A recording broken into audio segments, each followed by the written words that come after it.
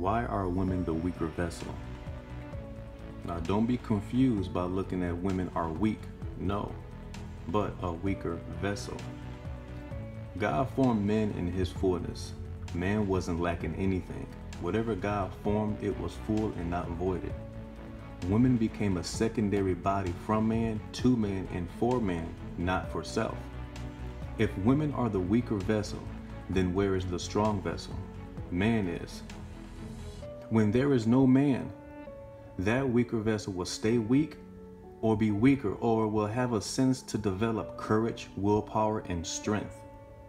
Now, when the word weak comes to mind, you see desperation, you see a great deal of lacking.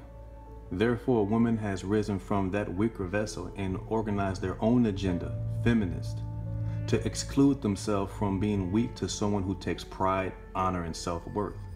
The idea of, I can do it by myself, I don't need anyone. The saying of, my mom did it without a man, I can too. Do you not know that your husband is on this planet as you are, sharing the same air as you breathe and waiting for you? A weaker vessel always getting taken care of with precision, because women are precious. It's the man's duty to love his wife as God tells us. Now, mistakes are going to occur, but the power of forgiveness annihilates useless errors in relationships, and you start to see that person in the eyes of God.